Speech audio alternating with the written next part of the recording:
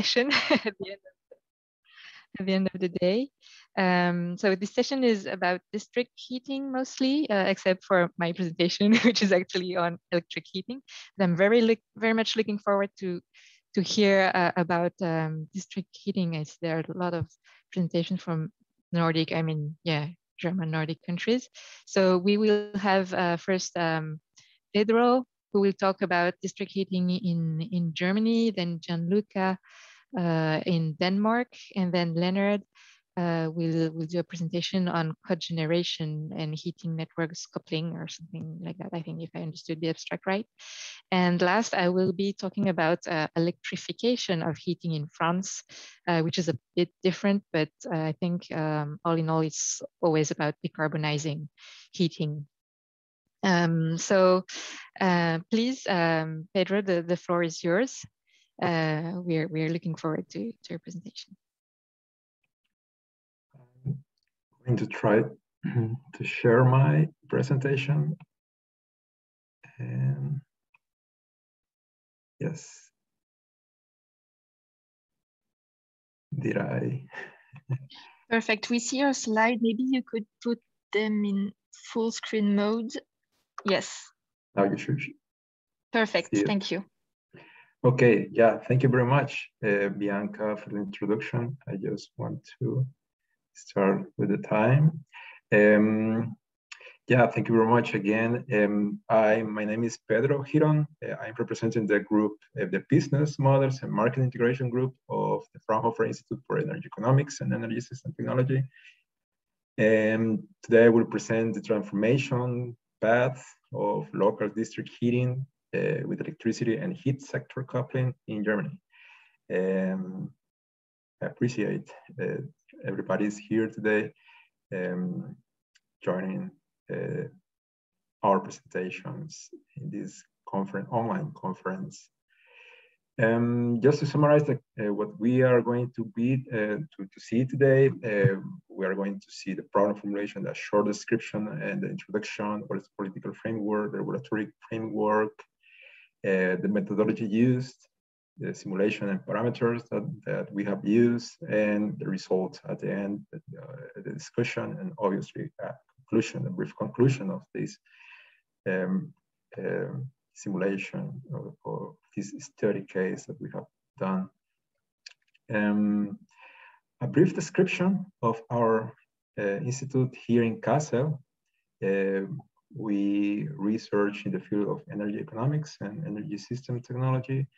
There are plenty of additional topics, areas, and departments that we consider considering the whole system, energy supply system. But in this case, our group is more in the energy economics and system design department.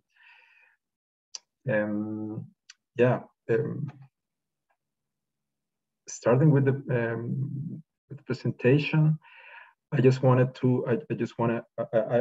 to state the problem that we decide to solve here with the scope of combining this techno-economical approach to the transformation process in the energy system, focusing on the district heating. Important will be to see that the comparison that we have done with 4 use cases, talking about the portfolio investments and the optimal combinations of the specific technologies for a heating supply system, also the energy coverage for a planning horizon of 35 years.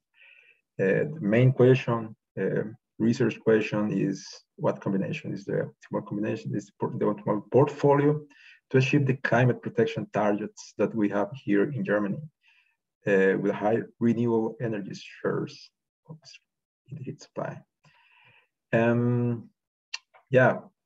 What is this political framework? Actually, we have a very ambitious goals starting for the 2020, 2030. But the most important is to be complete carbon neutral 2015. That we the most important things I would say. For that, we have a legal framework. We have specific laws, act, mechanisms that this Federal Climate Change Act provides. Also, together with this Coal Fire Phase Out Act, both are the main mechanisms that the federal government is provides to achieve that climate goals, I would say. It is clear that the impact of this political framework needs to be assessed, and it has its impact also on social regulatory, the regulatory framework and technological innovation also as a main component for the transformation paths of those district heatings. Right? What regulatory framework specifically? We have three mechanisms that we would like to understand a little bit what is the impact. The first one is this Combined Heat and Power Act. Summarize it, it is a subsidy, as it is an incentive for the operation of gas turbines, for example, or combined cycle gas turbines or CHP engines in general terms. In general terms, it is 30,000 full load hours requirement that they need to fulfill if the investment is done between 2020 and 2030, right? After that, we have this 40% capex incentive. It is also a subsidy for the thermal generation premium. For the second one, this federal funding for efficient heating networks, we take the premium, this variable operation heating premium coming from renewable energies. If it is, for example, a solar thermal energy technology or a heat pump. Why the heat pumps? Because we assume that they will going to get the electricity from renewable sources, right? That if it is if the investment is done before 2030, what happens after? We assume a 40% capex incentives also in the form of a subsidy. Combined this renewable energy premium, we have this variable network cost avoided just for the heat pumps if they allow to be operated in a more flexible way. That's the idea of the last mechanism in the German Energy Industry Act that we are considering also. In order to do that, we have this mathematical formulation. Important will be to say that we are maximizing an objective function that calculates the difference between incomes and costs. And the variable of the incomes, we consider in those incentives, these subsidies, these variable operational incentives for the heat pumps and for the combined heat and power engines, generation units. That's pretty much the most important thing of the mathematical formulation. And in general terms, we have also the typical restrictions, maximum, minimum restrictions connecting the source and the consumption side of the energy supply system, obviously through efficiency rate. Specifically for the heat pumps, we have these temperature-dependent coefficients. This coefficient of the performance for the heat pumps will be the only thing different, I will say, or special to be mentioned, that we use as a mathematical formulation of the problem that we have explained before. What framework do we use? We have our own optimization environment. It is called InvestScope. And for that, we have a bunch of input data, consumption curves, temperature, like I'd say, obviously the technical cost, technical data cost, operational cost, investment cost, and the regulatory framework is obviously a really important part that we have already mentioned. Everything goes into our optimization model InvestScope, and we are going to see in a few seconds the result that we get from that simulations. The environment is based on the Python. It is a Python-based environment. We consider a optimization horizon or planning horizon of 35 years. We have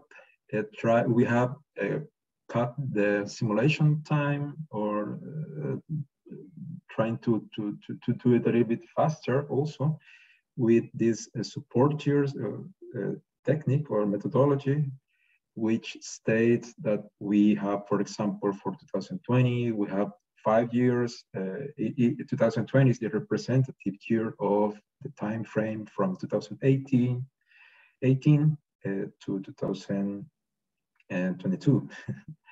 And we take 1 year as a representative of those 5 years, having 7 years for this whole horizon or planning horizon, right?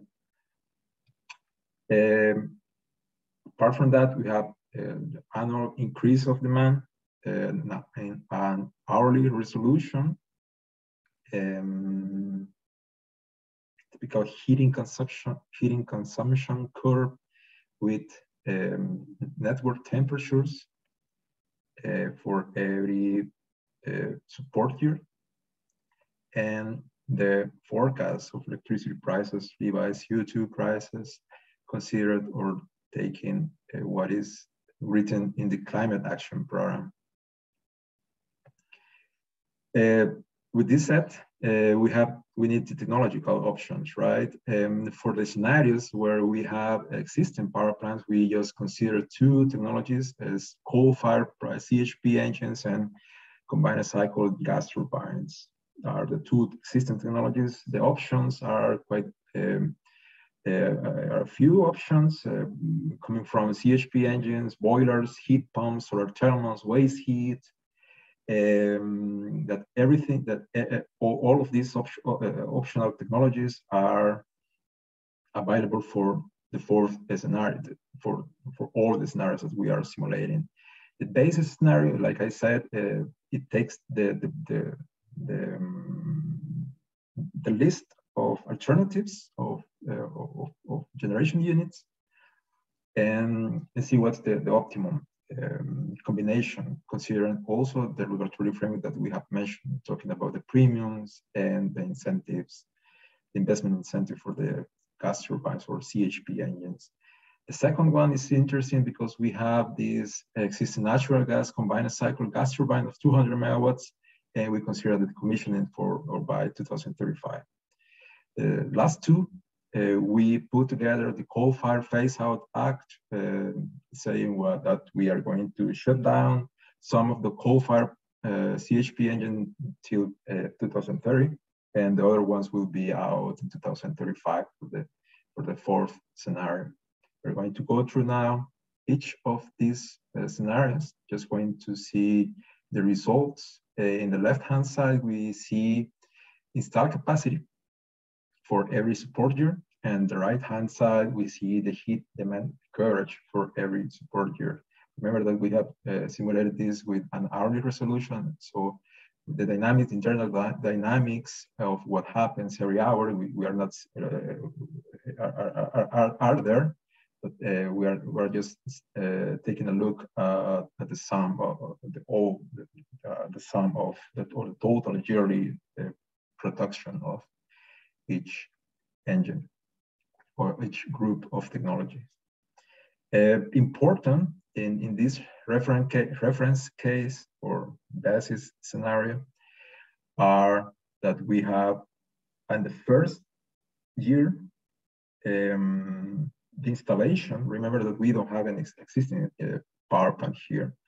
We have the result. We cover the demand with CHP engines or gas turbines, almost 50% of the installed capacity, and the rest of it is natural gas boilers.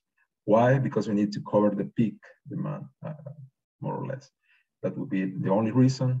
For the heat pumps and for solar thermal is interesting that we already have investments at the first year, but because of the coverage or the incentive for the gas turbines or the CHP engines, we don't see more investments until a little bit late. We have this cross late in the years 2035, 2040, where we see natural gas boilers and heat pumps to switch the coverage, actually.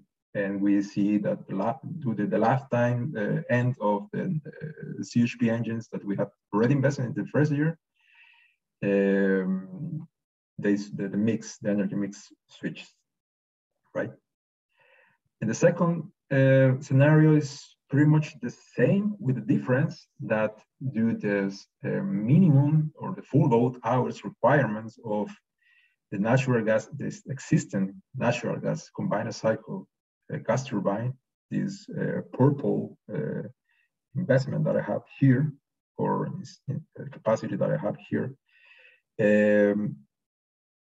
it pushed a little bit to the future the investments that I need for the heat pumps, for example, 2040, right?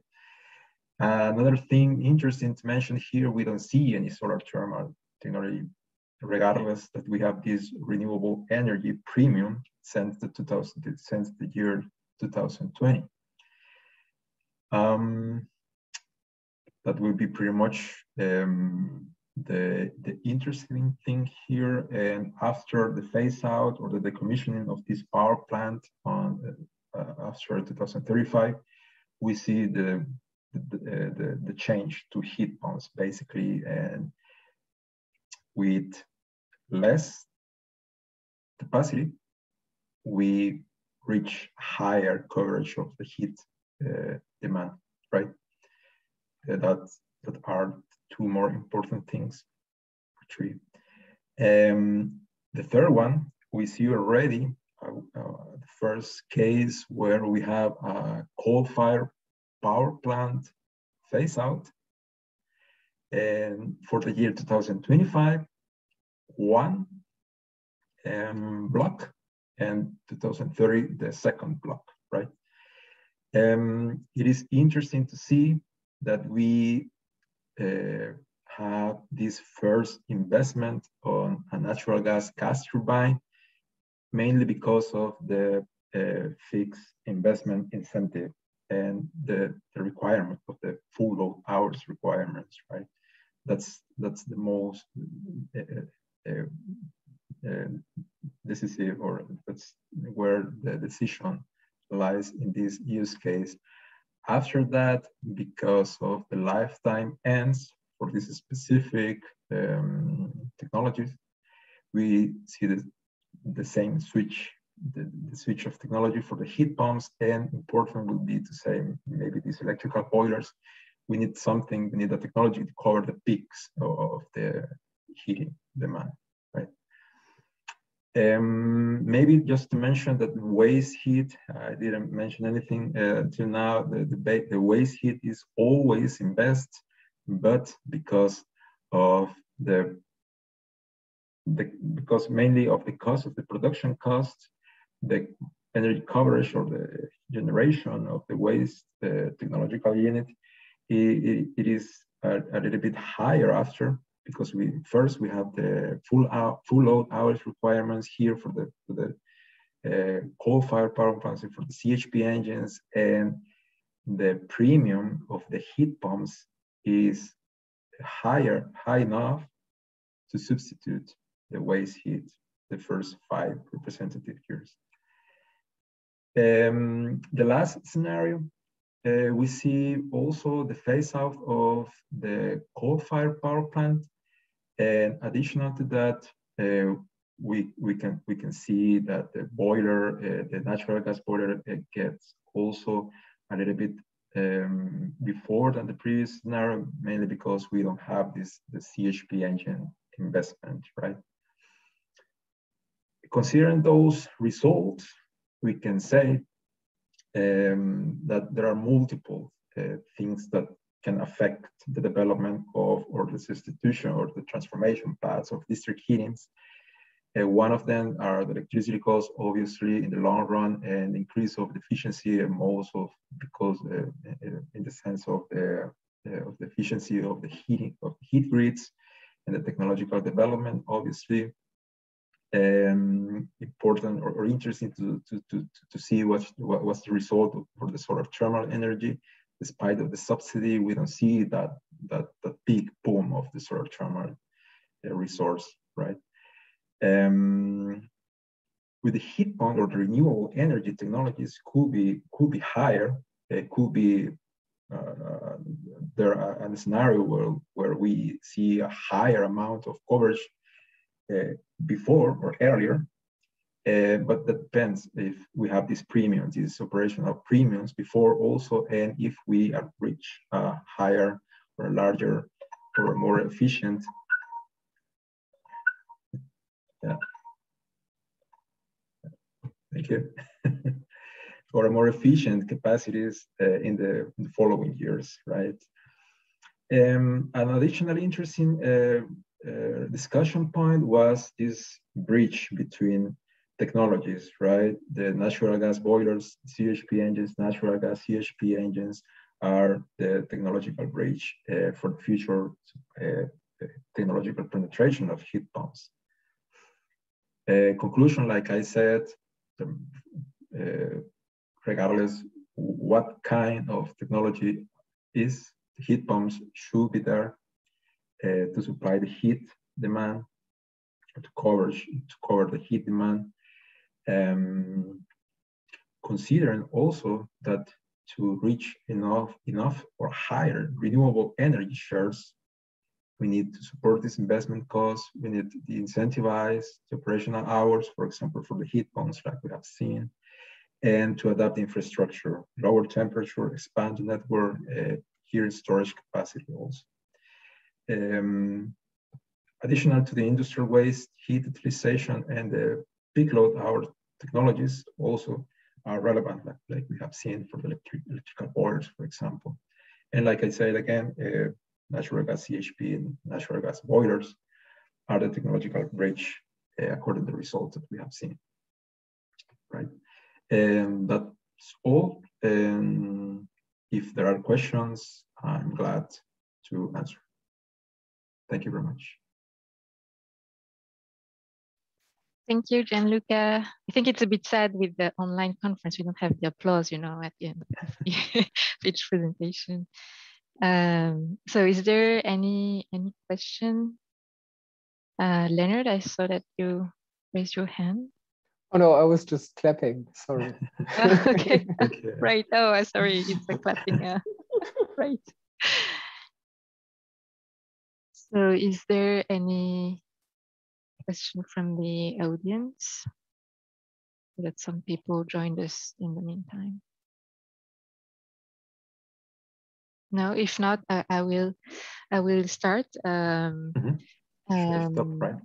I am a bit intrigued with all the cost data for this kind of heat pumps. I was wondering where you went to look for them. Maybe you have access to direct data from the producers. I don't know, because my feeling is that I've usually worked on residential, and I think in tertiary and even more in heat networks, district heating. They're much bigger scales, and yeah, I was wondering what were your sources, and if you could have it's a proportional cost, or if there are lots of economies of scales compared to residential heat pumps. Yeah, of course, we have our technical sources. Here also, we have multiple different projects running where we get information of technological developments, but yeah, the costs are definitely a component of the decision making. Obviously, it is not the same for a house or family house. If you talk about heat pumps, investment are really different. Yeah, I can share after that there are a couple of studies or master's thesis also around this topic that we have been working on. Okay, thank you. Yes, that would be nice.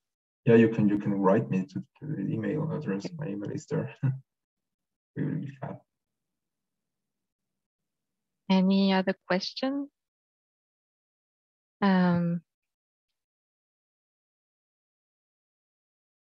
If not, I propose that we move to the next speaker. Mm-hmm. So I guess that this is Gianluca. We'll be talking about district heating in Denmark, right? Yes. So the floor is yours.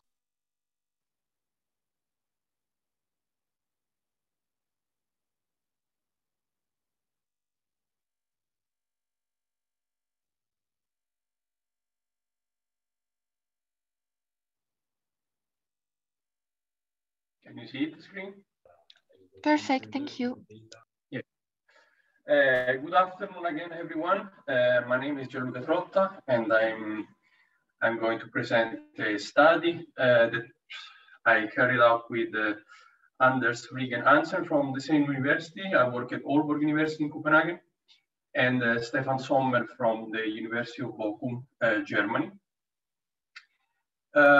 So this work is a part of ERC grant, and in which we basically analyze residential energy consumption and also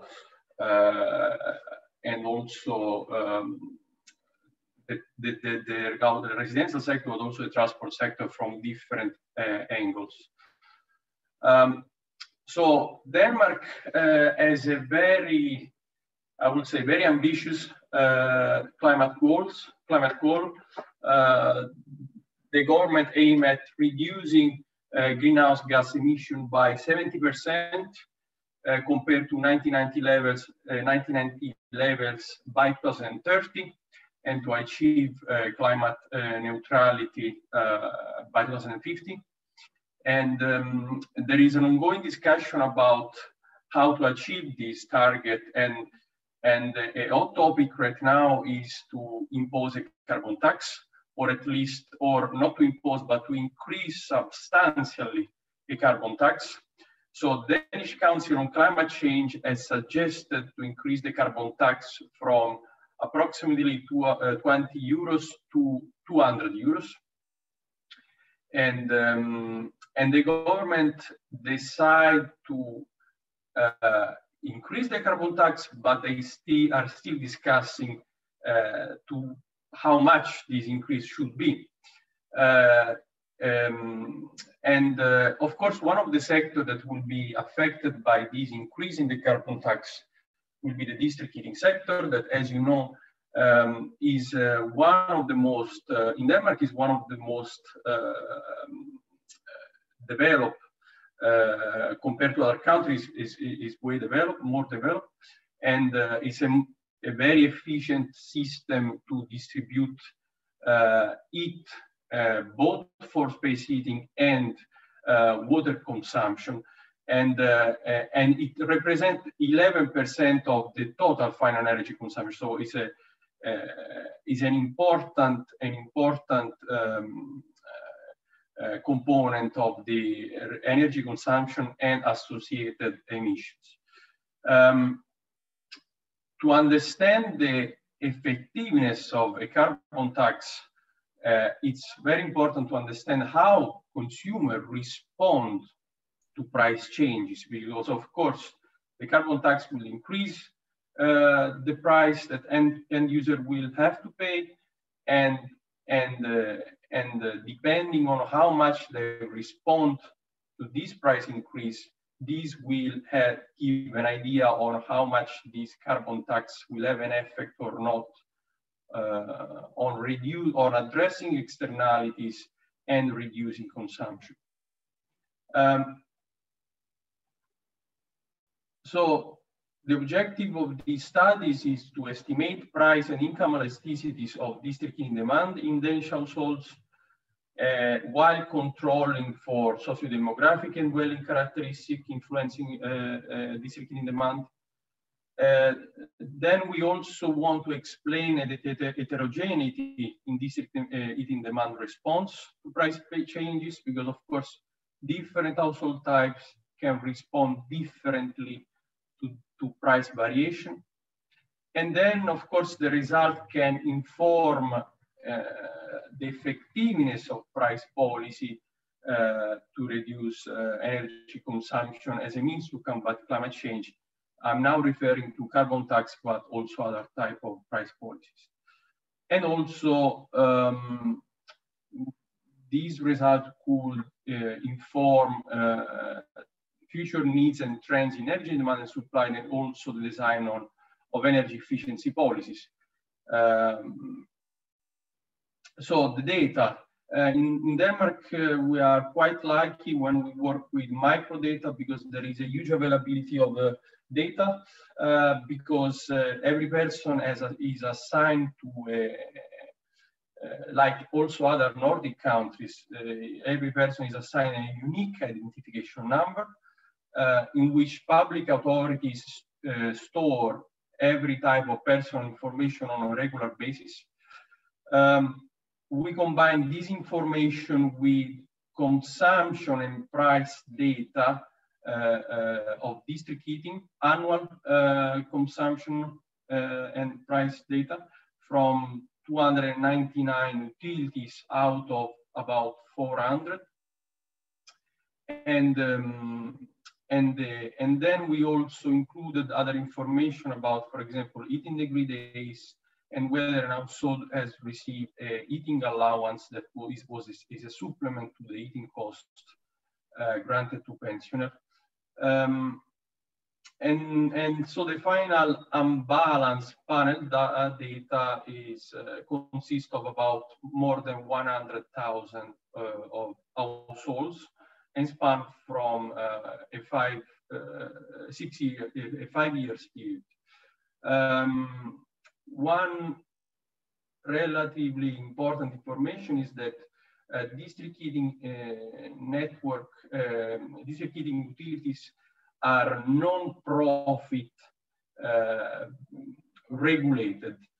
That means that they are not allowed to make profit, but at the same time, there are huge variation in the price of district heating, because the price of district heating depends on many factors, especially production cost.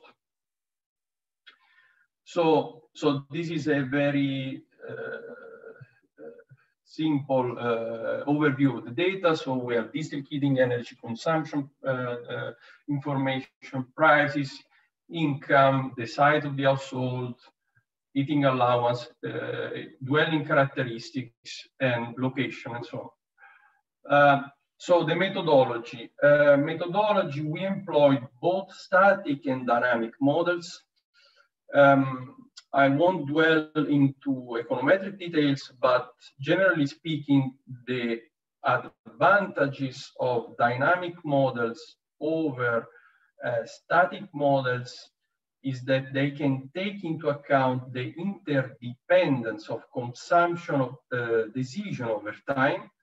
That includes whether an household has invested in energy efficiency, retrofit, utilization behavior, sluggish of appliance stock adjustment, and to deal with the indigeneity issues of average prices, because we are using average prices here. There are different static models, there are different dynamic models. because of the nature of our data and because also it has several advantages over other dynamic models, we have used the blended bond system, two-step system GMM model. So this type of model, of course, account for the fact that consumer needs some time, to put it very simple, in a simple way, needs some time to react to price increase, to price changing. And this is taken into account by including on the right side of the demand equation the lagged dependent variable, and also we account for the endogeneity of the price variable. This is something that the static model cannot do it. And this, of course, has an influence on the results. So here I'm going to present first the result of the static models. So we run OLS regression, random effect, and fixed effect.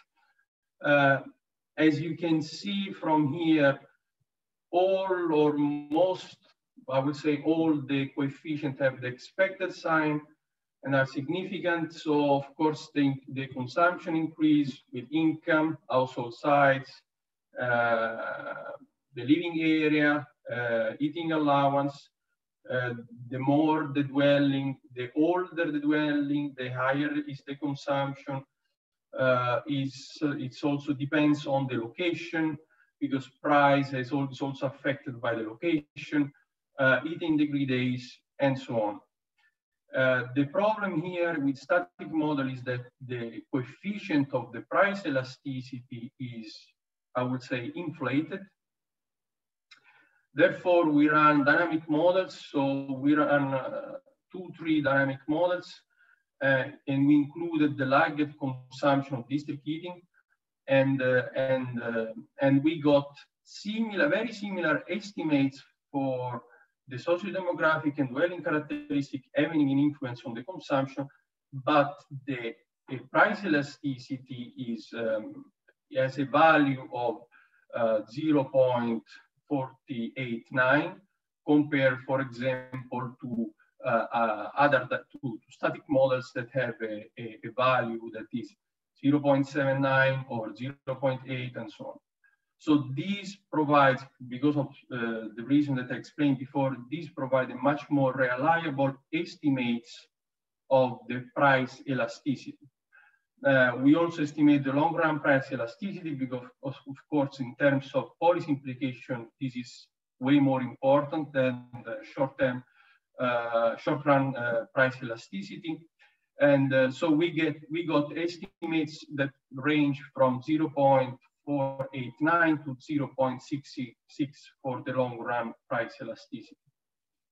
And of course, useless to say that price elasticity is just a number, but has a lot of implication and is important not only for evaluating the effectiveness of the carbon tax or other price policy, but also to inform some model that forecast future energy demand and energy supply needs. And so it's just a number, but yes, I think it's very important. And so then we also estimated some heterogeneous effect. Here it's a very simplified version of what we are doing right now. This is a work in progress. And so here, by estimating heterogeneous effect, we want to see which type of households are more or less responsive to price variation. For example, here, here we can see that low-income households are slightly more responsive than high-income households. Households that consume more are more responsive than those that consume less. I think most of the results are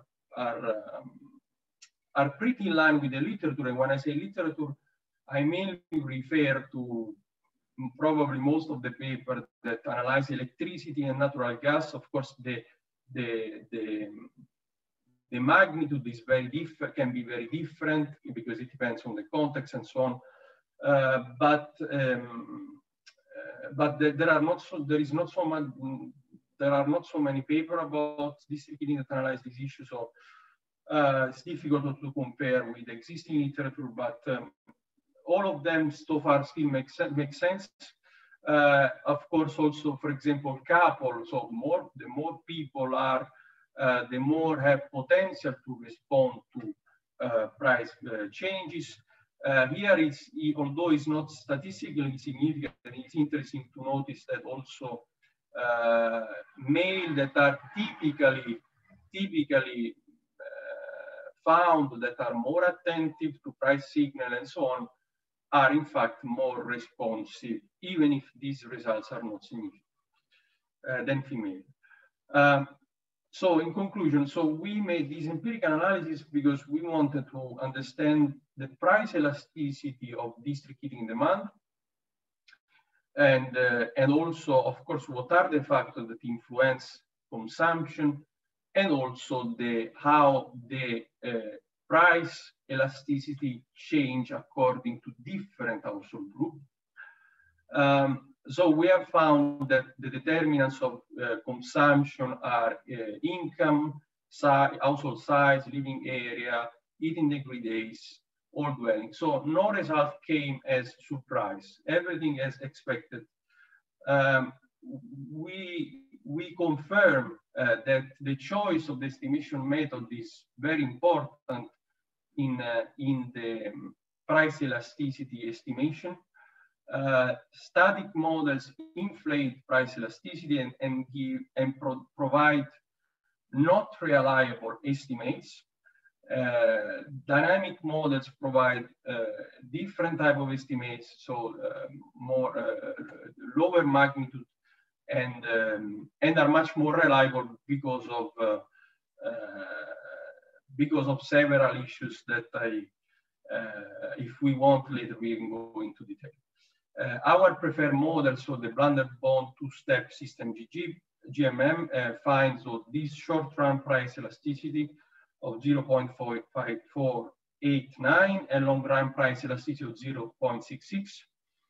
And of course, price elasticity varies as a function of income, consumption, dwelling tenure, gender. As I showed you before, households with lower income and higher consumption level are more responsive to price increases. And this has welfare implication, as an impact of on the type of policy that the government will decide to implement or not. Of course, so an increase in the carbon tax can clearly be effective in reducing demand and at the same time encouraging residential energy efficiency. My view is that when we discuss energy reduction or the greenhouse gas emission reduction, there is no silver bullet. It's clear that carbon tax can be effective, but there is no single policy instrument that can reduce energy demand, address externalities, and maintaining high welfare standards if it's applied in isolation. So much will depend also on how this increase in the carbon tax will be complemented with other supporting policy. And also, I still don't know how much this increase will be, and this, of course, will have an impact on the end user prices, depending also on how much the utilities will pass on to the consumer this increase in the production cost, and much also will depend also on how the government, of course, will reinvest the revenues that will be generated by this increase in the carbon tax. So there are several considerations that can be made, and we are currently on starting to think and to analyze how these results will have an impact on the policies that the government is planning to implement. Thank you.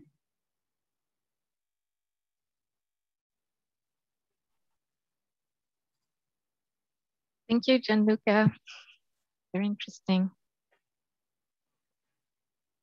Is there any question from the audience?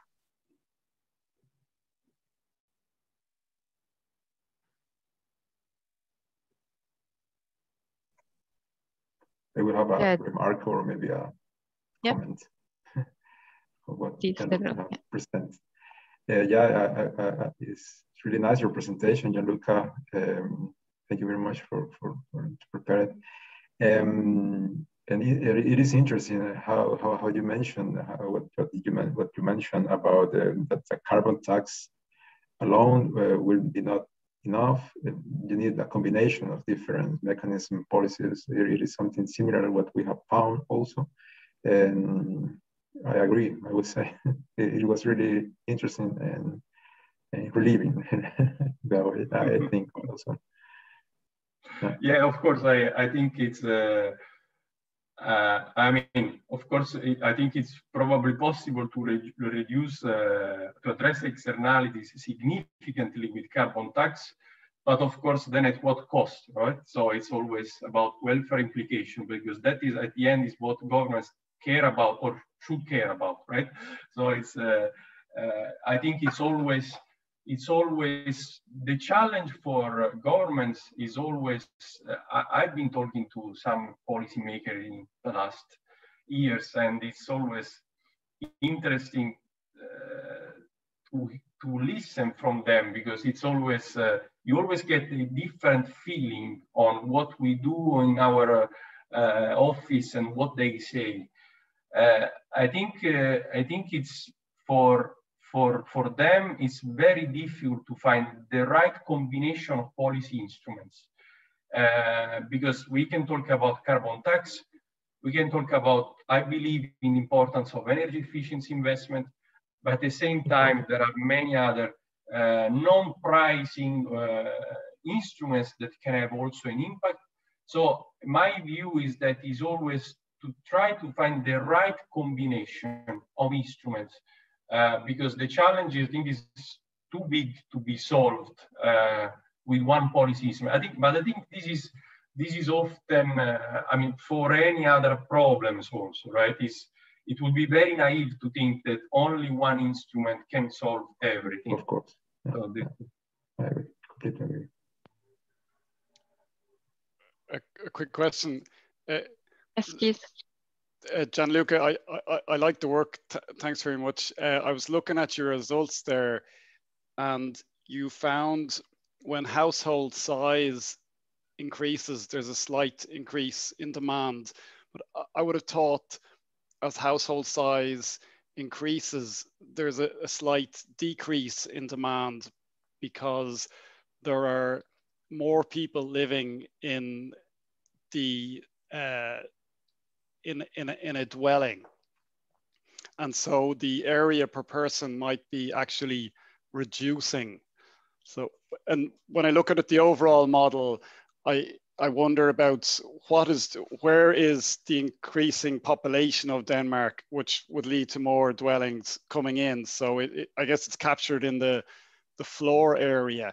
So I'm just thinking to myself, if perhaps there's something that's something you could look at to see if there's just some little missing mechanism going on.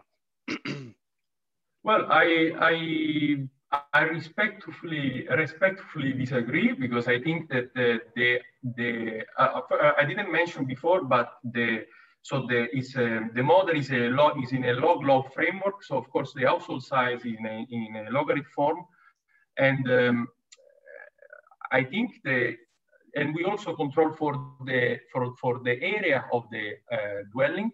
And keep in mind that I think I didn't mention, but the analysis only focused on single family detached house. because of course that are those that are individually metered. So that were the only one where we could link the consumption to the dwelling. So the results basically say that I didn't analyze in probably something that I will do as, for example, categorical variable to see if the consumption increase as if there are 3 or 4 persons or 5 persons. My guess is that it increased, but is not proportionately. So and then the thing is that the district heating is space heating and water. So it's I think it's quite large amount, and of course the more people, the more consumption. So that is something that we found also in the heterogeneous effect, that single compared to couple, and couple are more responsive, and also because I think they have more freedom in adjusting their consumption because they consume more. So that is my. Okay, that's fine. But yes, I mean we are we have been working quite a lot, not so much on the analysis, more on the data preparation, I would say. But this is still a work in progress. So we need to do some adjustment. But the main result, I'm pretty sure, would be the same.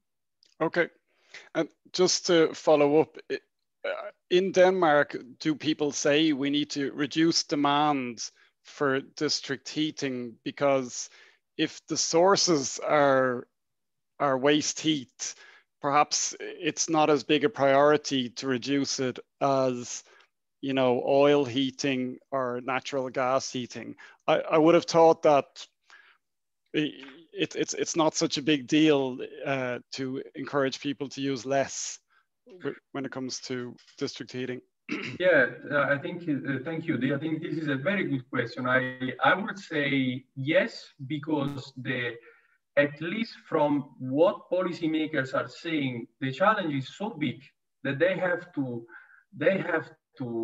try different, they have to tackle different problems. Even if the district heating is seen as very efficient and so on, but still there are room for improvements also there, because also, as I said, it's a big part of the consumption. And it's true that the majority is produced by biomass.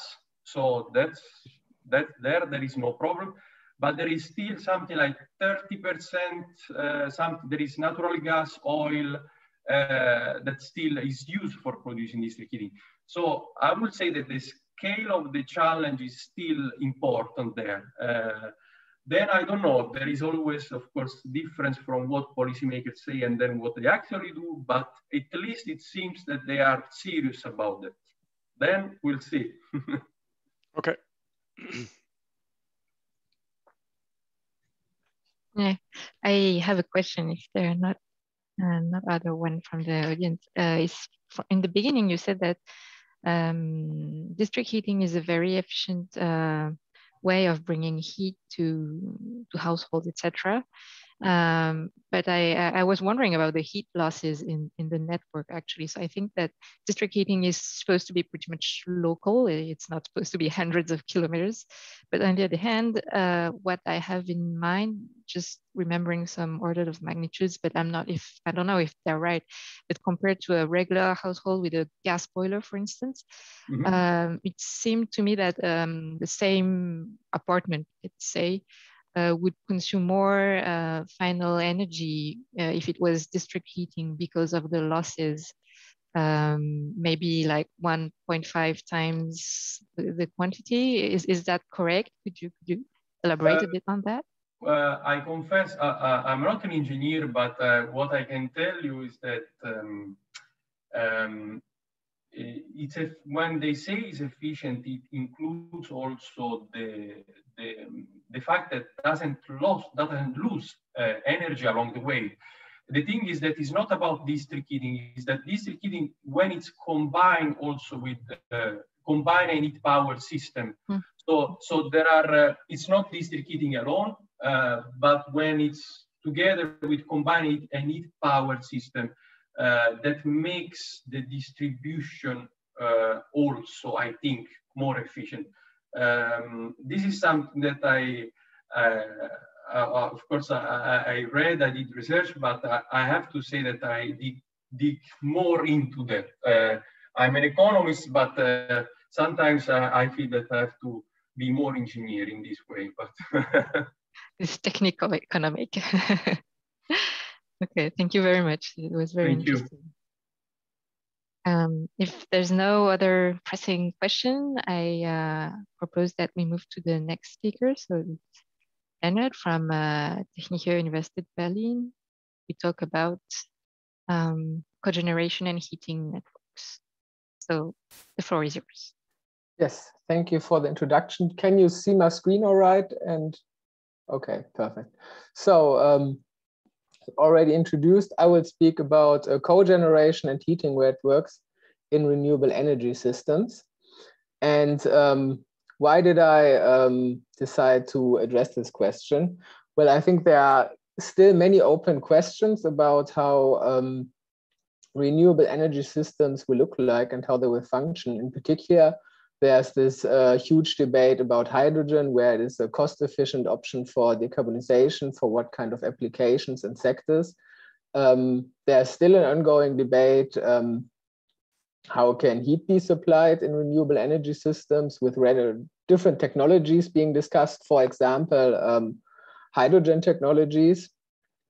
And finally, there's this looming question about how much thermal backup capacities will a renewable system require, because obviously wind and solar are fluctuating sources.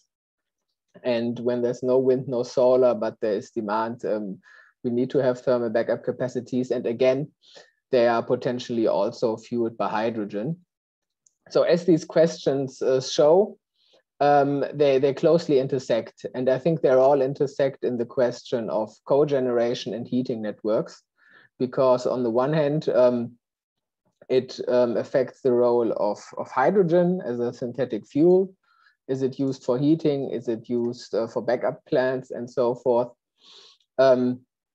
But on the other hand, also electrification, which is very relevant for the decarbonization of the heating sector as well, greatly impacts this question. For example, the share of electrification will greatly affect the need for thermal backup capacities, because we know that heat and electricity peaks are closely correlated. And if a large share of heat supply is electrified, we will also need more backup power plants to provide this electricity for heat. So all in all, these many sectors, many questions that intersect, and as a result, we will need a type of analysis that covers a lot of sectors, but also has a lot of spatial-temporal detail, because, of course, fluctuations of renewables, for example, is something that depends very much on the hour and very much on the place. So it's difficult to capture. So now I come to the general method or the model we deployed to answer the questions outlined earlier.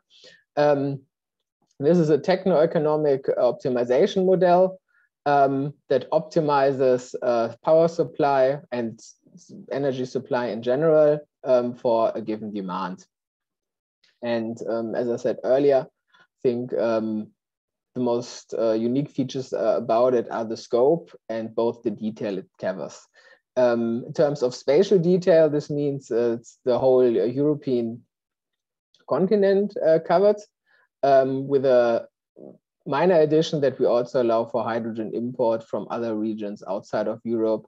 In terms of detail, we cover 96 regions, and we also cover the transmission grid between these regions to exchange electricity. In terms of temporal scope, it addresses a pathway, so we're not focused on a single year, but we're modeling the pathway from today's system to 2050, how the energy system has developed, but we are, at least at the moment, restricted to one climatic year of weather data. With terms of details, we are currently working with 60 representative days to model the whole year, but we are seeking to further improve that.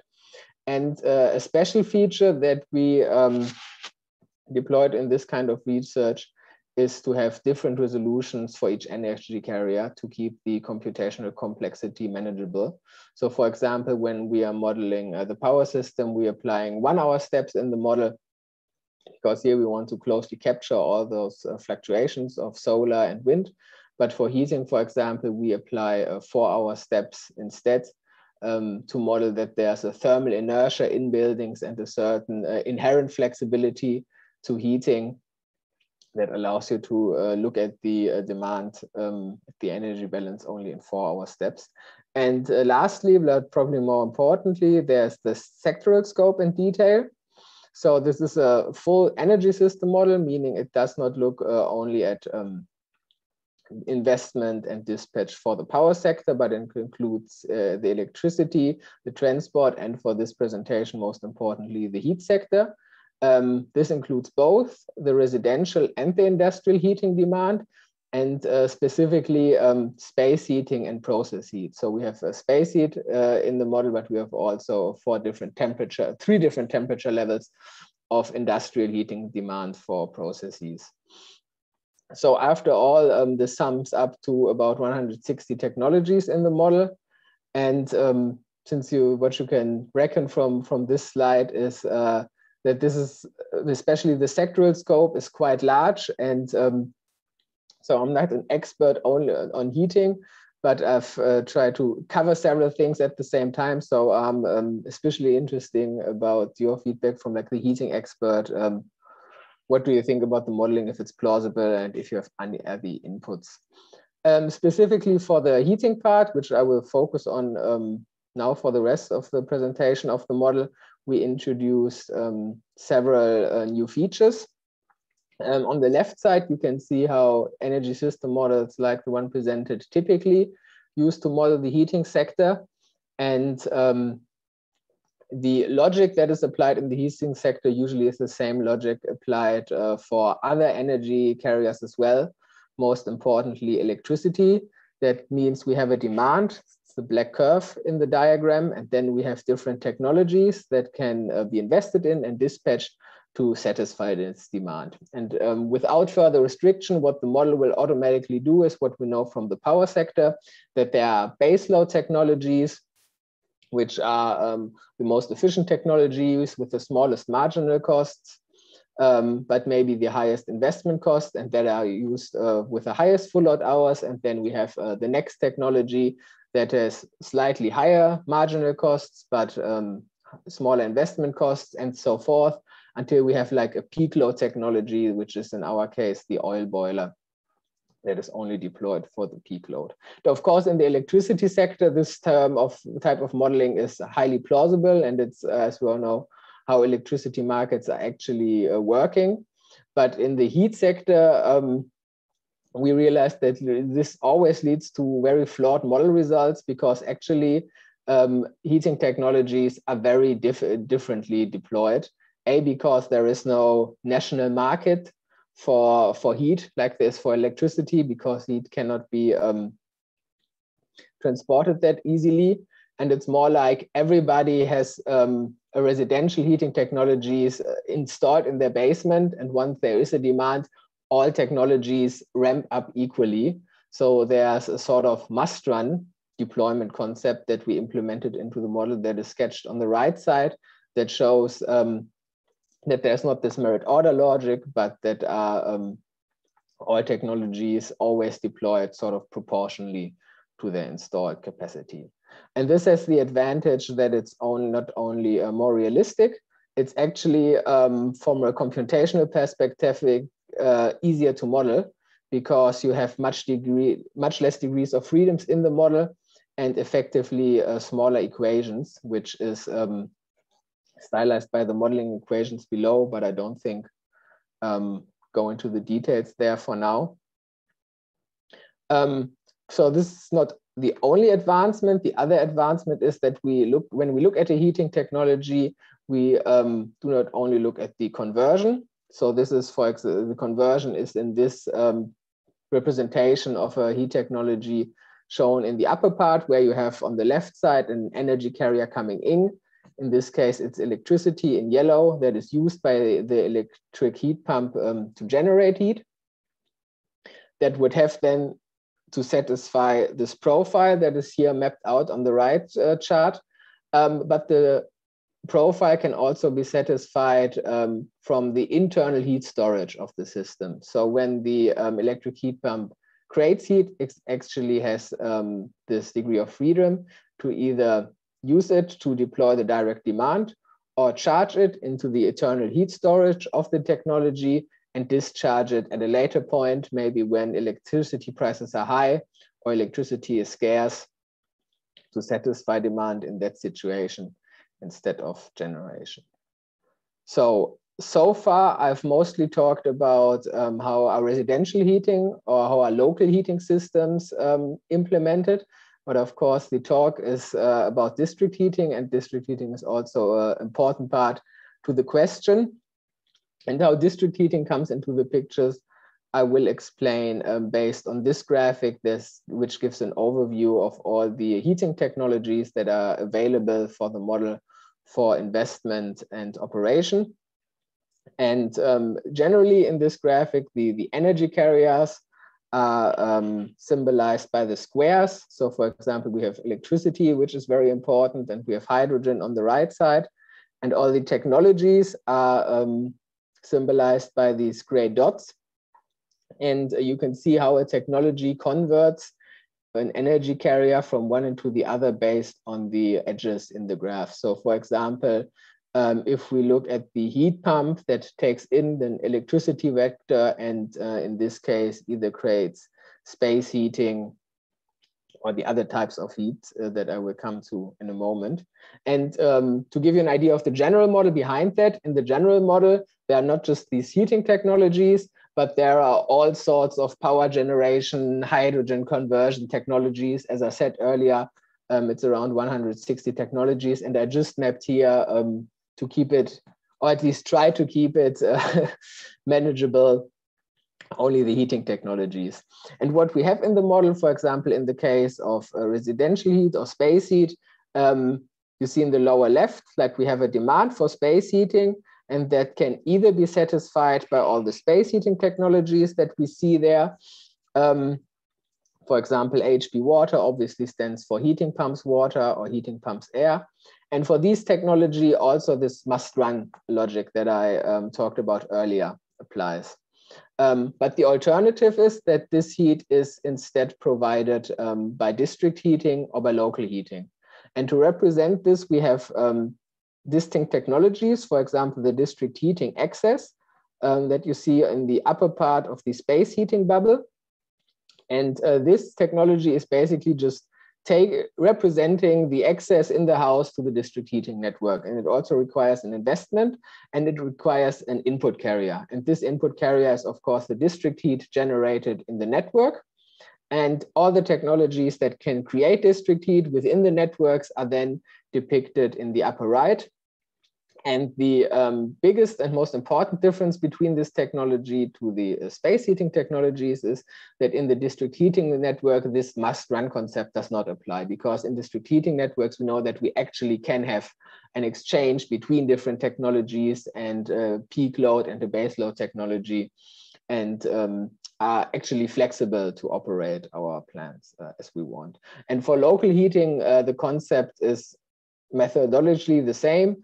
It's just that we have other costs, smaller economies of scale, but the general concept of implementation is the same. So the next step that I will show is the results that we get from this model when we optimize the entire energy system, and then I will of course, a particular focus on the results for the heating sector. So this shows the results for the final year of modeling for heat generation in 2050 in Germany. On the left-hand side, it's how space heating is deployed, and this is heavily dominated by heat pumps. And this not only includes the indirect generation, but also a significant share of heat is stored within the residential homes from the heat pumps and then discharged at a later point to allow the heat pumps to operate more flexible. Then also a certain share comes from district heating. And I should note at this point, we have a lower limit for district heating in the model. because this represents the houses that are today having access to a district heating network, and the model actually just meets this minimum share at the moment with the cost data with which we're using at the moment, which is, to be frank, not still could be calibrated better and something we're looking to improve. On the process heat side, the picture is a little different. For the low temperature heat, which is heat until 100 degrees, it's still dominated by heat pumps. But as we get to higher temperature levels, electric heating and especially heat pumps are not available necessarily. So we have higher shares of bioengines on the one hand, and at the very high temperature, which is the temperature above 500 degrees, the electric heating share is negligible because the potential for electric heating there is just very small, and it's mostly dominated by bio boilers and hydrogen boilers. So these were the total quantities, but what is more interesting probably also from the system perspective and from the district heating sectors are the profiles. And I sketched this here. The left column is always a low demand day, and on the right column you see a high demand day. So I'll start with the left side. The upper row shows you the general space heating generation, and then the lower row will detail how the specific red part in the upper model, which is the district heating, is covered. So we see some discharging during the day of the heat pumps, which is plausible, I guess.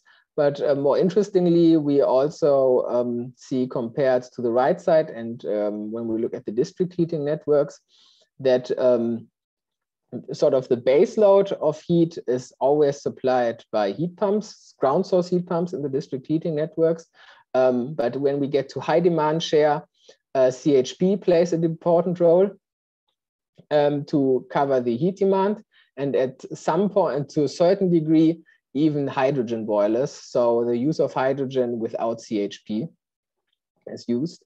And if we look closer into the results, you see that the benefit actually from using CHP in the district heating networks to cover peak demand is quite favorable, because the heat and the power peaks are closely correlated.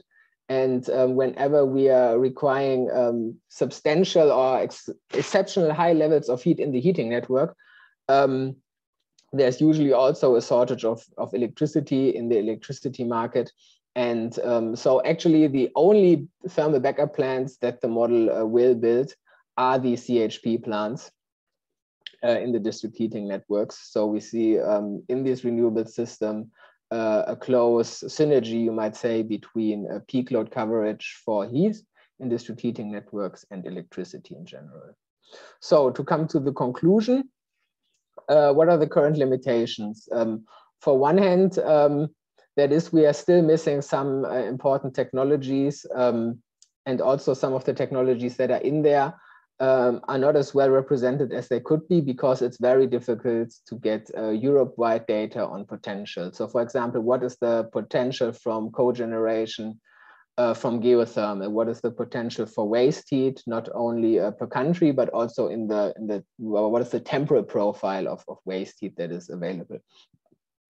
Also, the temporal detail and scope, as I said, we computed this with 16 days, could still be improved, especially when you are keeping in mind that we're looking at backup capacities and extreme events. At the moment, we are still assuming a constant demand levels due to lack of other data sources. But I think what findings can already be made is what I said earlier, that cogeneration is useful to cover the highly correlated peaks of electricity and heat demand, but that the most general efficient strategy to decarbonize heating and also district heating is not the use of hydrogen, but the use of electricity and in particular heat pumps. And something that the results suggest, but we were not looking too much into, is how could cogeneration plants, and I'm not necessarily talking only about CHP plants in the classical sense, but also smaller scale fuel cells in local heating networks, if they could be operated more flexible, and also investment would allow for different heat to power ratios, there's, I think, additional benefits for these technologies that are yet not covered, because again, it was difficult for us to obtain technology data that specified, for example, for fuel cells, but also for other cogeneration plants fueled by hydrogen, what might be the operational flexibility that these plants can give us. And this is the end of my presentation. Thank you. I better keep sharing. Thank you very much. Are there any questions from the audience?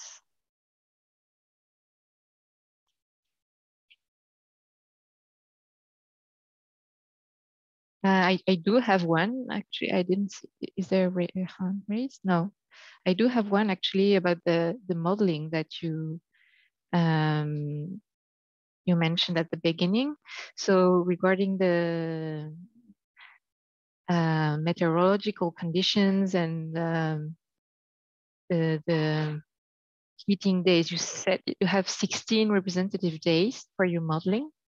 What does that mean? Is it like you have 1 week of autumn and 1 week of really cold winter, something like that, to model your heating demand, and you expand it to like 4 months or 6 months, I don't know, from October to March or something like that? What we have in the beginning is just an hourly time series, and then we run a k-means clustering algorithms to select like 16 representative days. And that's pretty much it. So when we checked, it did preserve like the seasonal structures you talked about, but we're not specifically ex ante specify what types of days to select. Days. So for instance, you're not looking at if it's a day of the week or weekends and things like that? No. Okay. We trust the clustering in that case. Okay, thank you. Yeah, Pedro.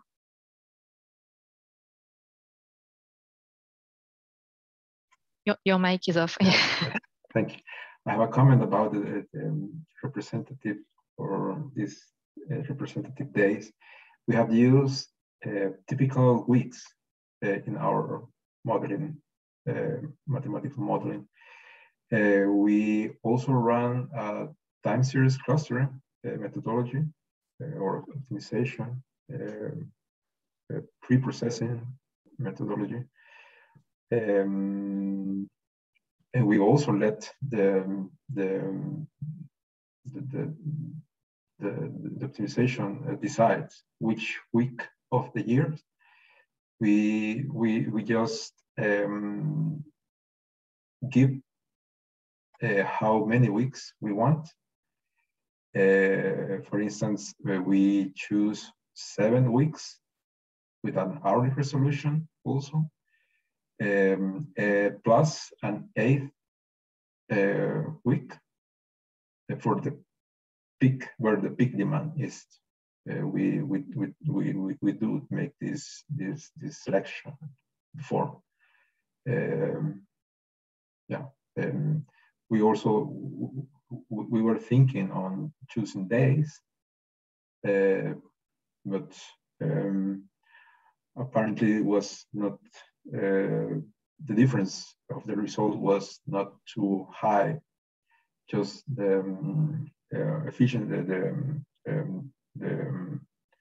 the simulation running time was the only difference, but the difference in the results was not too different, I would say.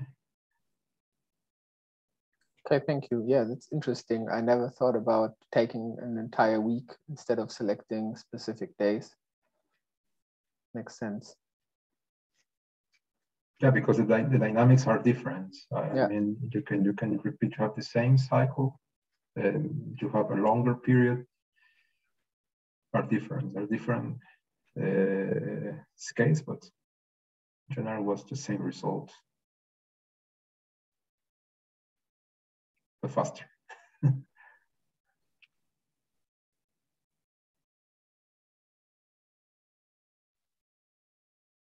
Okay, if there are no other questions, we have a little bit more time if you want before I start my presentation. But if not, we can move to the next one. Okay, I think there's no other questions. So thank you, Leonard. And yeah, thank you for the end of the conclusion of your presentation, because it's made perfect transition with my presentation on electrification of heating, even though it's not district heating at all. And also, I must say, I'm kind of happy that in this district session, everybody seems to know a lot about heating. I'm from the French TSO. Can you see my screen? And yes, put full screen now. Yes, so perfect. do you see the right? Yeah, okay. So I'm from the French transmission operator, RTE, and I speak with electricity system experts, and they're not that aware of heating demand and things like that. And here I think everybody is very well aware of that. So maybe some of the things I will present to you will be kind of obvious, but yeah, it will allow us to understand each other and maybe go a bit faster, I don't know. So the study that I'm going to present you today is about decarbonization of energy consumption through electrification. Does it really work? And I will be talking about the case of heating in France. And it was a study conducted in RTE, but we also had a partnership with ADEME, the environmental agency, since they have kind of that data and on retrofits and things like that, and they helped us for the really building parts, and we were the simulator and modelers for the electricity system parts. So a little bit of context. In France today, French households rely mostly on gas and electricity for heating. And that's a pretty high proportion of electricity for heating compared to other countries in Europe, I think, or even in the rest of the world. And especially it's not historically, it wasn't heat pumps, it was, joule heating, the electric heaters, very old and efficient ones. So that's about 35, 40% of what people have in their houses for heating. And the government, the national low carbon strategy in France, wants to go to zero emission in 2050, like other countries, and like many of you mentioned in your introductions.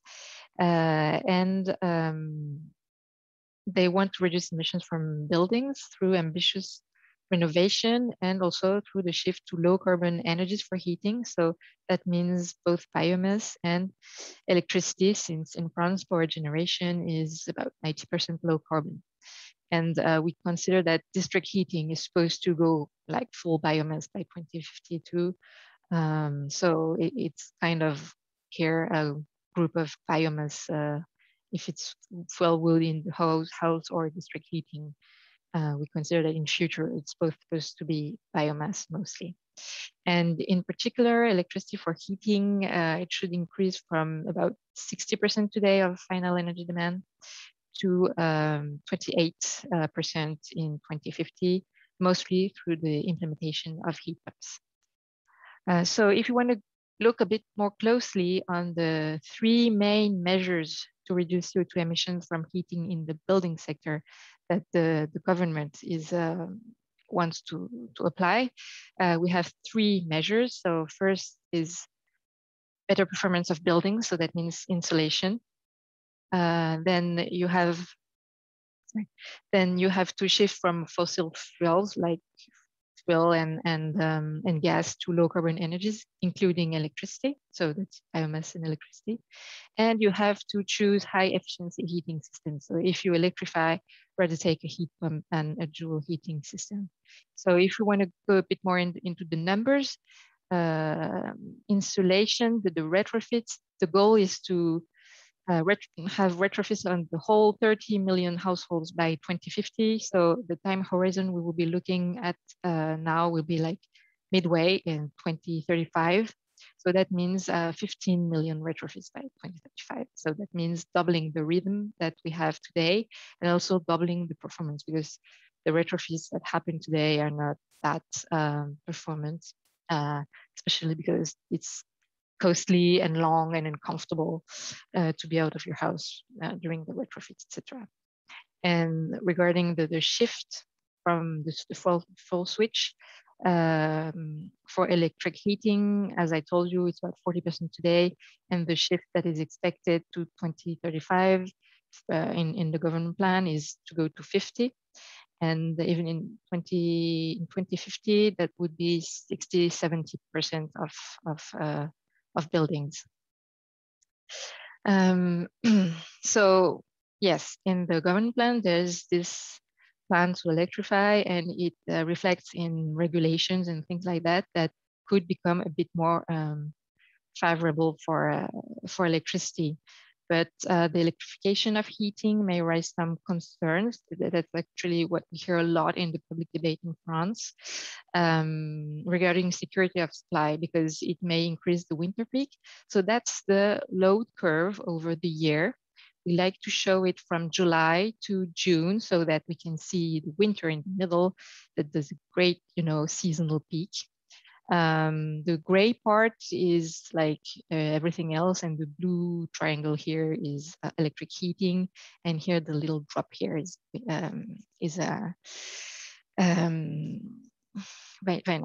Noel. I'm losing my English. It's Christmas. Yes, it's Christmas holidays here.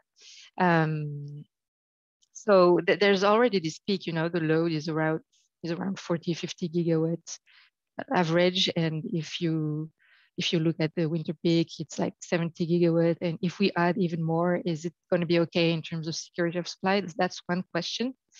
And the other question that really stems from this one is that, yeah, maybe if you're in a peak, you're using fossil fuel generation, maybe gas power generation, or even fuel power generation. So that's a picture from our website. That's called EcoDMix, where we show the hour by hour electricity production of the mix. The yellow is nuclear, the blue is hydro, and the red is gas. So it's like if you ask for a bit more consumption, maybe you solicit gas, and then compared to a gas boiler, it's not efficient in terms of CO2. So that's a second concern. Is electrification of heating efficient to reduce emissions, with which effects on security of supply, and of course at what cost? And here I just want to add that as the French electricity transmission system operator, RT has a legal duty to ensure that at every moment when you turn on the light, you have light, and then there's no blackout and shortage, etc. So we have a legal mission to ensure that if some changes, long-term changes occur, the system has to be able to provide, and especially if some electric uses are going to be massively developed, like electric cars or hydrogen or heating.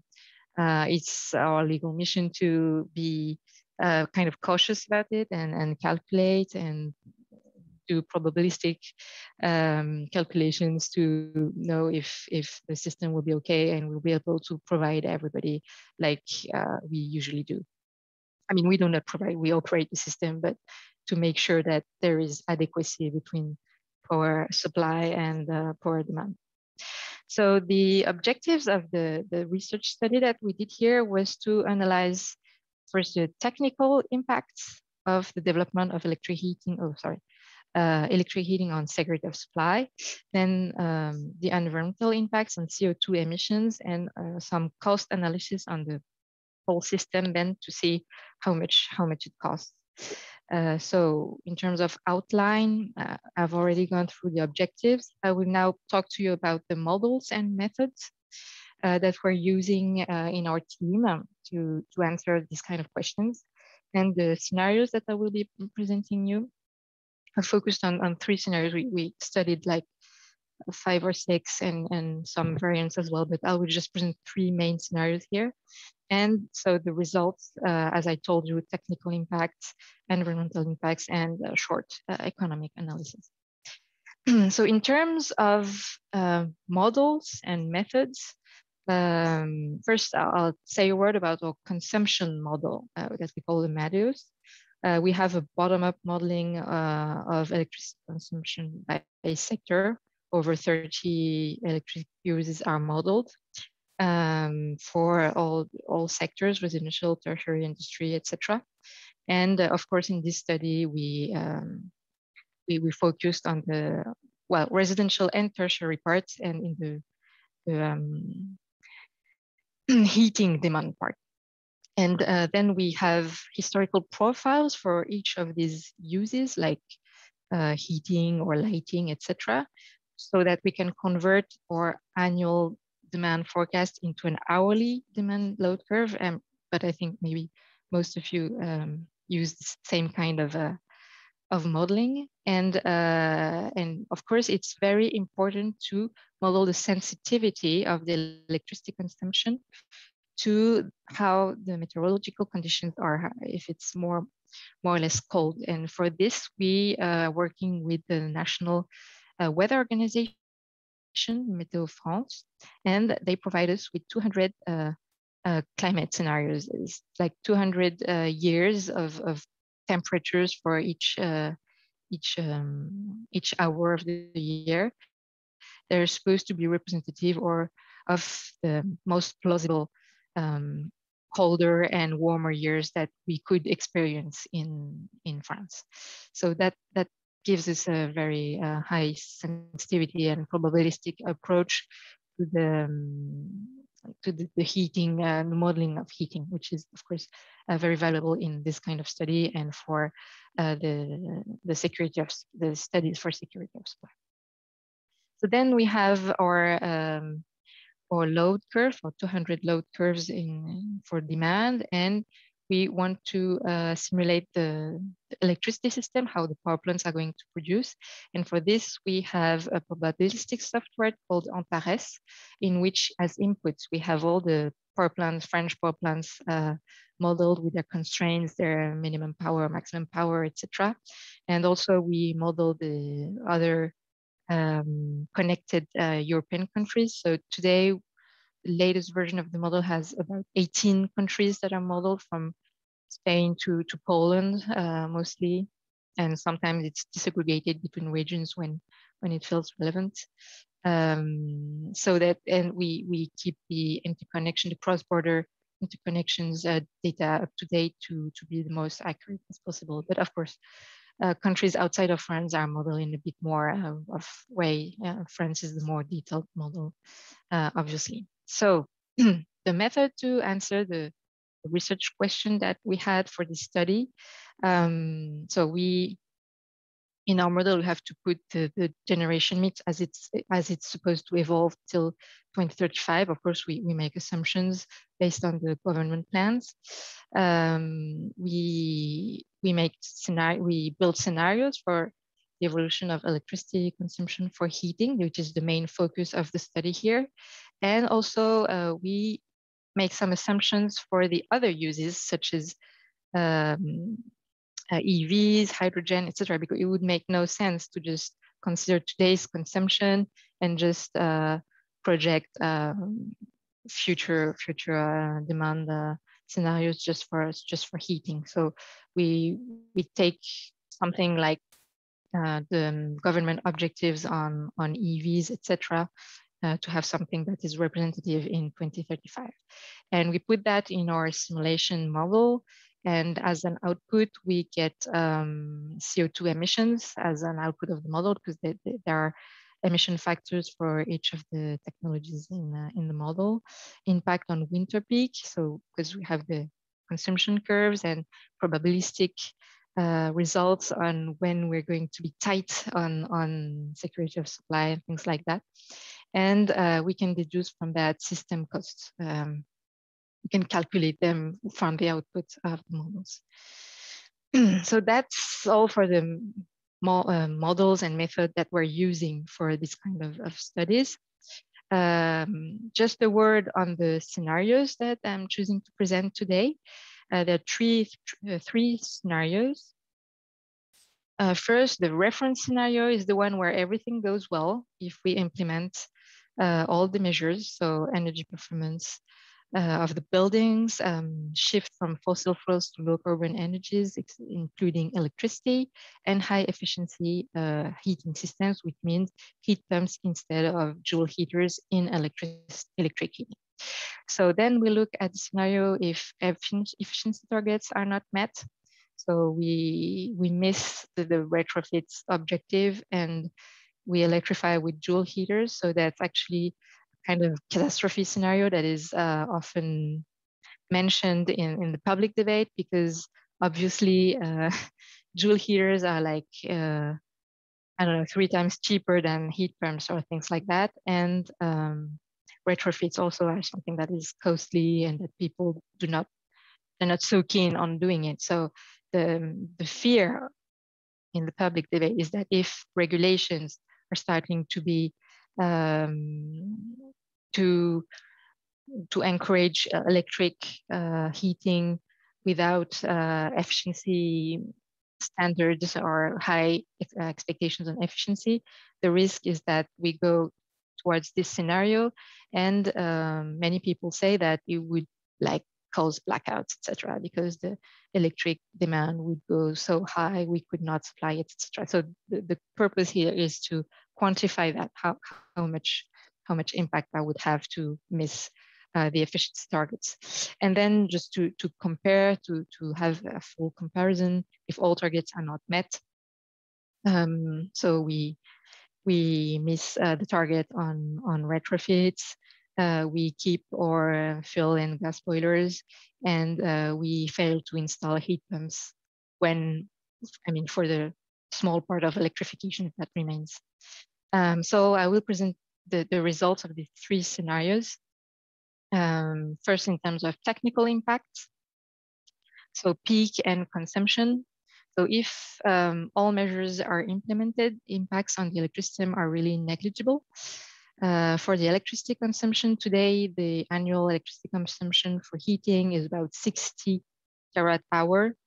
And if we go from 40% households with electric heating to 50% household with electric heating, but if that's all heat pumps, that would increase slightly the demand, but also we have all the 15 million retrofits in this scenario, so that compensates completely this rise in electricity demand. And we're also taking into account a rebound effect that when you do a retrofit, you install a heat pump, you will consume a little bit more because it'll be cheaper, etc. So we're taking that into account in order to not overestimate the effects of energy efficiency. So all in all, it's the electricity demand for heating is stable, okay? And regarding the peak, so what I'm showing you is what we call 1 in 10 peak demand.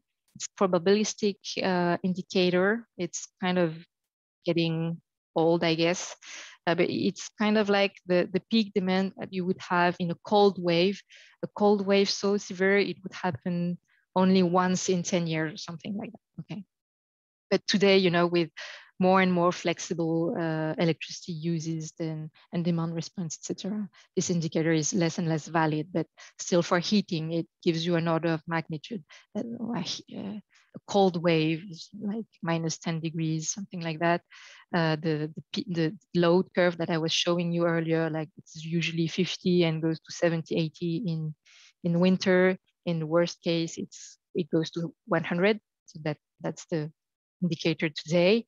If we apply all the government plan, it decreases a little, so there's no problem of security of supply on that side. So then if we have the wrong electrification scenario, as I was saying, so this scenario is a bit more, has a lot more constraint, a bit more constraints on the electricity system. So you rise electricity consumption by 10 terawatt-hour compared to today. Actually, that's not a lot. If you remember the previous slide, so these 60 terawatt-hours, it's about 12% of total electricity demand. So yeah, it's not that much. And even if we take plus 10, it's not much difficult for the system to provide terawatt-hours. The problem is the peak, of course. So here, if we do that, joule heaters in non-insulating buildings, that would increase the 1 in 10 peak demand by about 6 gigawatts. So then you would definitely need higher flexibility options like more vehicle to grid, hydrogen, and things like more demand response, etc. And just to complete the trilogy of scenario, the results for the scenario where targets are not met. So this scenario does not put much constraint on the electricity demand. It's interesting for the CO2 result. That's why I'm showing it to you. But as you can imagine, if we do not insulate, but we do not electrify much more, it's just the business as usual, small electrification that continues a little bit. Yeah, that increases a little bit the electricity consumption for electric heating, and a little bit the peak demand, but not that much. But on the other hand, that means that you didn't do the fuel switch for the 10 million households that were supposed to go to heat pumps. So in terms of emissions, where does that lead us? So CO2 emissions from heating are, in my point of view, very difficult to assess. I'd say intuitively, it's not that difficult to assess if you think of gas boilers, fuel boilers, wood that you burn. You just burn something, fossil fuel, and then you have emissions, okay? But then when you go into electric heating, so electric heating is something that will consume electricity from the French electricity system mostly. And also sometimes, well, you're interconnected. So you take electricity from the European electricity system. So all in all, the emissions from electric heating take a little bit of, take mostly from the French electricity system and a little bit from the imports. And well, I can qualitatively explain it with this drawing, but when you want to calculate it, that's another story.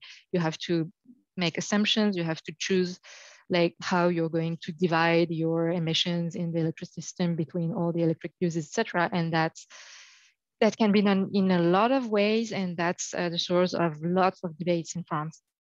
So that's why here we try to assess what we'll gain here from the emissions from fossil fuel heating. We do retrofits, we do full switching, so we reduce that part.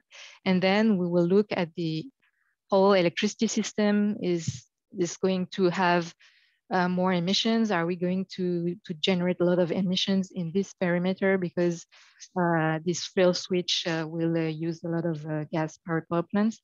That's the result that we're trying to look at. So first, the reference scenario, if all measures are implemented, let's look at just the fossil fuel heating part, okay? So it's 50 something million tons of CO2 in France today for the whole building sector. And the purple here is fuel, it's mostly gas, and a little bit for biomass and district heating. If we implement all the measures in the government plan, you reduce by a bit more than half. So you have natural trends like new builds and demolitions of old buildings. Then you have the insulation plan, the retrofit plan. And then you have fuel switch. So the part that switches to electricity and the part that switches to biomass, etc. And also the gas network has to decarbonize a little bit by having more and more biogas in it. So that's from the point of view of just the fossil-filled heating part. So if you want to look at electricity as well, so this is just a summary of the graph we just saw. On the electricity system, so the electricity system in France today, it's about 20 million tons of CO2. Oh, sorry, that's still in French. And with phasing out of coal, increased share of renewables, in 2035, the French system will be about 11 million tons of CO2 per year. So obviously, if we do everything as planned, there is no increase in emissions in the electricity system in France. And if we look at the broader European scope, there are no increase in imports per year. So there are no like carbon leakage to the rest of Europe. So in the reference scenario, in the national low carbon strategy, well, everything goes well, I'd say. And that's, I mean, that sounds pretty obvious, I know, but that's actually first quantification, first answer, because in public debate, some people were also saying that the national low carbon strategy would maybe increase emissions at the European level because of import and export, etc. So that's the first result. Then let's look at the bad scenario. If efficiency targets are not met, so you fail to achieve the retrofit target and you electrify your 10 million households with joule instead of heat pump, then you generate 6 additional million tons of CO2 compared to the target. So you don't make it. And if you look at the European scale, that's 11 million tons CO2 that are added. But that means that, so in France, you've increased the fossil fuel generation because you haven't insulated all of your household, etc. So fuel, gas, remaining fossil fuel heaters, etc. They're emitting more because the houses are not as well insulated. And then on also the electrified homes are less insulated than in the reference case. So you emit a little bit more in France, but actually it's more like France will export a bit less, and that will cause a bit more emissions in Europe. So that's that's the result on really the European scope. And if all targets are not met, efficiency and electrification, then well, in France you will have 11 additional million tons of CO2 because you didn't do the fuel switch, you didn't insulate the houses, etc., and you didn't do the fuel switch. So you have you have fuel, for instance, fuel boilers are supposed to disappear, and here they are still in the building sector. So that here you have this surplus, and for the electricity system in France, it's more or less the same than the previous scenario. But you see that at the European scale, it's the scenario that has even more supplementary emissions compared to the reference case. So it means that if you fail to do the efficiency, electrifying is still a bit better than not doing the fuel switch as well in terms of CO2. So now let's say a word about how much all of this costs. So I'll be pretty quick on the economic analysis, even though we spend a lot of hours on that too. So in terms of cost assumption, so we want to quantify what happens on the whole system, but then the transformation is mostly having the retrofits and installing the heat pumps. So we took cost assumptions based on retrofit literatures, especially our partner EDEM had an extended, a thorough review of retrofits operation and cost data that we took from this report, and to to be really clear, I mean, when you hear about retrofits, sometimes it takes into account, so you insulate the walls, you change the windows, etc. But it also sometimes takes into account changing the heating system, sometimes not. So here we separate both, okay? We talk about retrofits that are just insulation, the walls, etc. For this, we were between 100 and 160 euro per square meter. And for heating systems, so switching to from a gas boiler or a fuel boiler to a heat pump or joule heating, etc., we had these costs that came from the same database. All in all, we calculated the cost of scenarios, and we deduced from that the CO2 abatement cost, because that's something we want to see, to kind of see if this policy is efficient in terms of abatement costs. But the result is that it's actually pretty costly. For the reference scenario, when you do everything and you do it well, it's about 400 euros per ton CO2. If you just try to go halfway and just electrify with heat pumps, so that's a variant that I didn't show you. It's like you don't do everything wrong. You forget about insulation, but at least you don't install joule heaters. You only install heat pumps. So that's not the worst scenario, but still you don't achieve your target. That's actually much more economically attractive, because the cost of retrofits are actually much bigger than the cost of switching to heat pumps at French scale, of course. Also, we tried a variant where we focus on the most energy consuming buildings, like very old houses or old buildings. And instead of having our retrofits on 50 billion households, I mean, without a selection, we try to have like 8 million, but really focusing on the oldest and less efficient buildings, and that seemed economically relevant.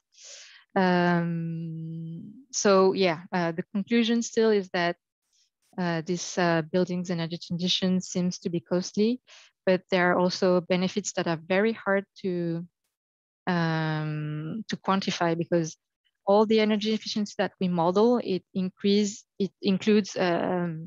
increase in comfort, because there is a rebound effect, and a rebound effect, it's not, well, it can be seen as people spilling energy and not being virtuous, but there's also the problematic of energy poverty, and we talked about that with the price elasticity study earlier in this session. So there's energy poverty and things like that. So if we try to separate the comfort effect and just the efficiency effect, we try to modeled the same scenario, the reference scenario, without a rebound effect.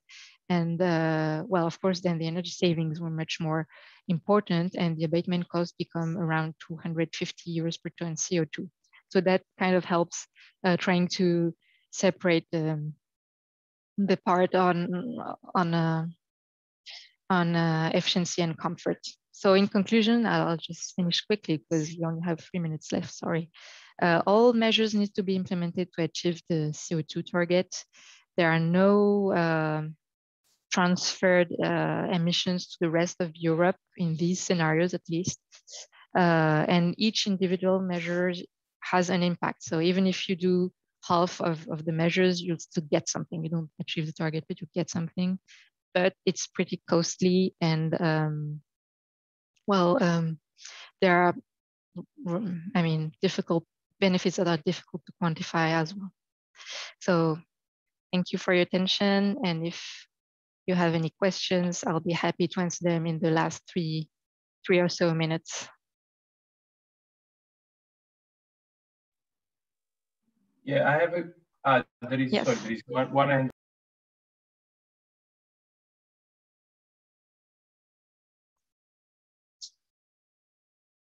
Yes, Pedro or Leonard?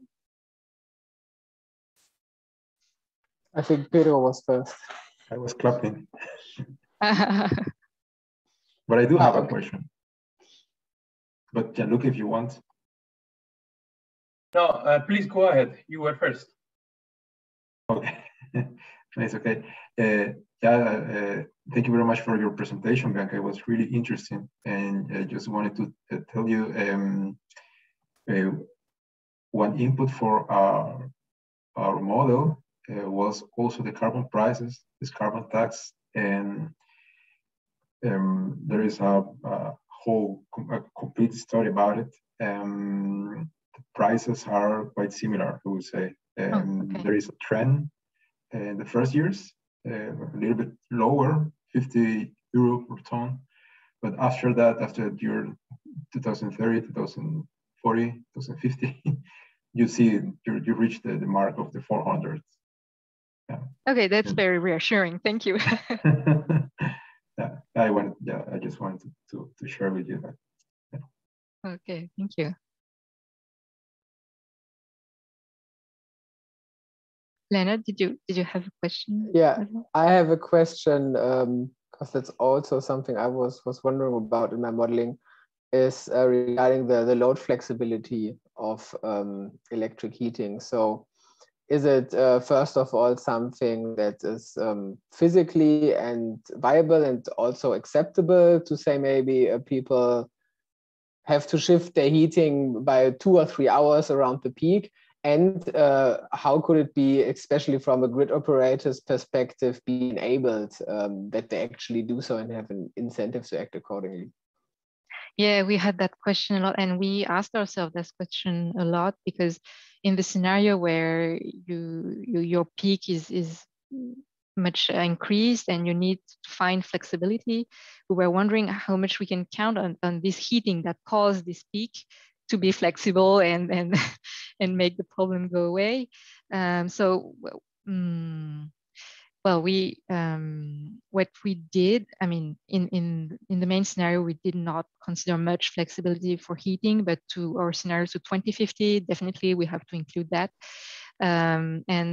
What it seems is that we can have that kind of demand response in the most insulated or newest buildings where there is inertia, and if you cut the heating for 1 or 2 hours, then people won't feel it. But on the other hand, they don't consume a lot. So the gigawatt that you get from that are not that much. So all in all, yeah, we thought that maybe we could find between 1 and I don't know, 4 gigawatts, something like that, by just selecting the most insulated newest buildings and applying to them something like half an hour or 20 minutes demand response cycles, things like that. But the acceptability question is really hard. There's an aggregator in France now who's trying to have aggregate consumers around the flexibility of heating, but it's really, really small capacity that he's offering right now. And we have to see if that goes higher or not in the future, I think. But excellent question, thank you. Thanks. Can I ask you one question? Yes, please. Can you please show me again the last slides, the very last? The very last, the conclusions, or? Yes. So, so here you discuss the multiple benefit of energy efficiency, right? And I was wondering, how do you quantify these multiple benefits? Because it's, I think this is a very hot topic. If you, as an outsider perspective, if you look at the application of International Energy Agency that is pushing, or it seems that is pushing for governments for investing in energy efficient, for implementing energy efficiency policies, one of the ways that they are trying, or the main way that they are trying to convince government to prioritize energy efficiency is the narrative of multiple benefits. the question is, multiple benefits are there, most likely are there. We have health benefit and many other benefits that are related to energy efficiency improvement, especially energy efficient retrofits. But the problem is that they are very difficult to quantify. Yes. There are ways, can be cost benefit analysis or other ways, but so far, at least to my knowledge, is that there is no good method that say, okay, if you invest this, you get this benefit, and then you can use that as an argument to convince policymakers to prioritize energy efficiency. Because if you convince the Ministry of Energy about the importance of energy efficiency, you can do that. But then the Ministry of Energy has to convince the other ministry to use part of the budget in that policy, because then has a cascade effect on the health system and so on.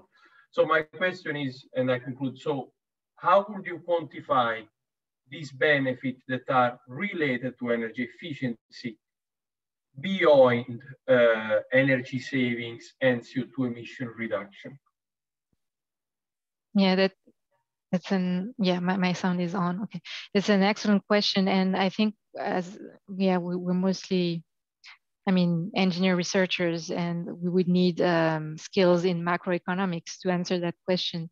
So I see two main benefits: it's health and employment, because they're relocating some kind of rather than importing gas and oil.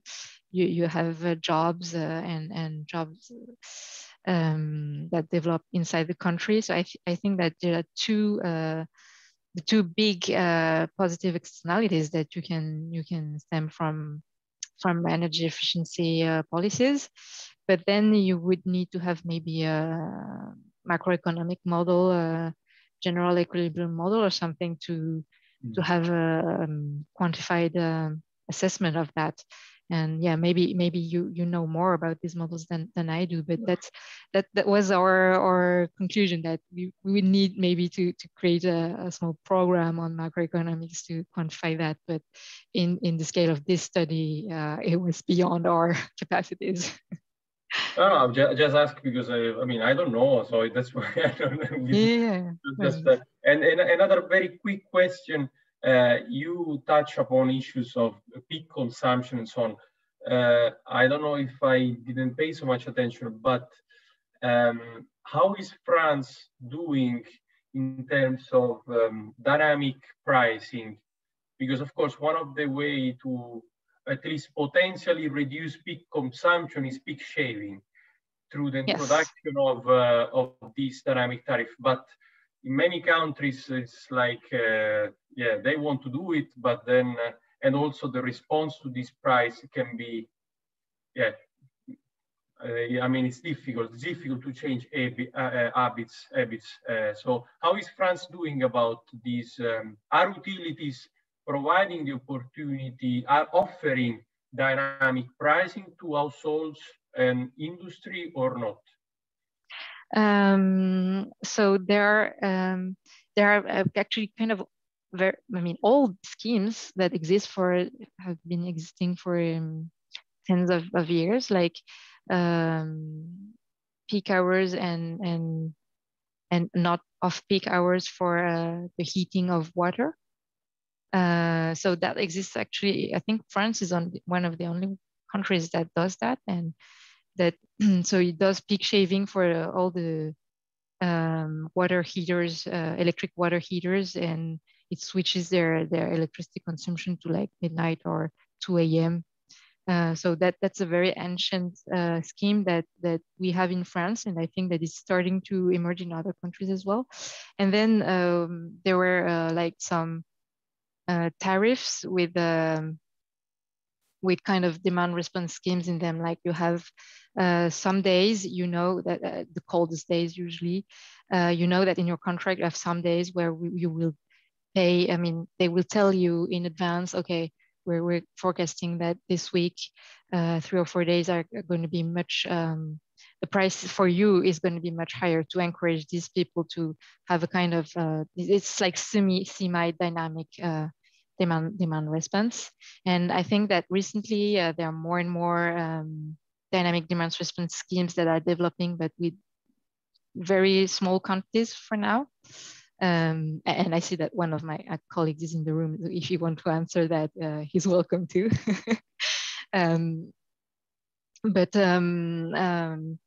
I think that we're studying the demand response with dynamic pricing for electric vehicle, for instance. And what we see is that sometimes for a very simple off-peak hours and peak hours signal and a very refined dynamic pricing, the economic value that the customer will get from the very refined dynamic pricing scheme is not that higher from the very simple one. So what we think now is maybe the peak shaving could be done with simple schemes like the one that exists for water heaters.